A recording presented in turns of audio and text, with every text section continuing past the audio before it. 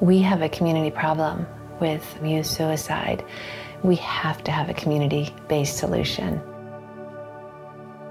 We are trying to tackle one of the most complicated issues in New Mexico.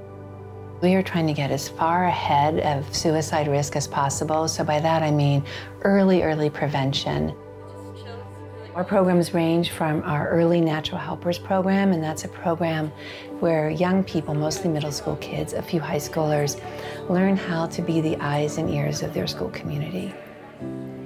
There have been multiple times where underclassmen that are a lot younger that I haven't even talked to before have just come up to me, knowing that I'm a natural helper, and have asked me about different things or told me about issues that are going on at school or with teachers or with other students.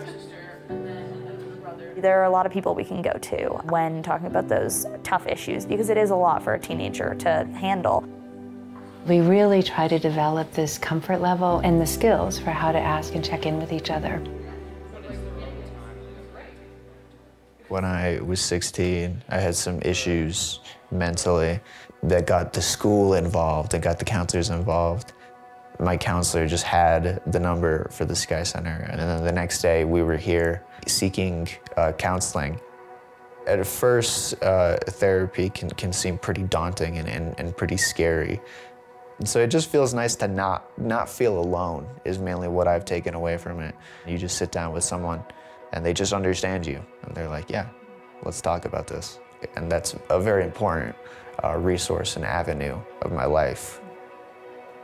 The good news is our programs are completely at no cost.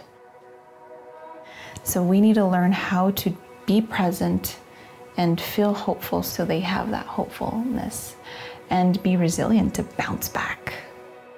How do you teach hope?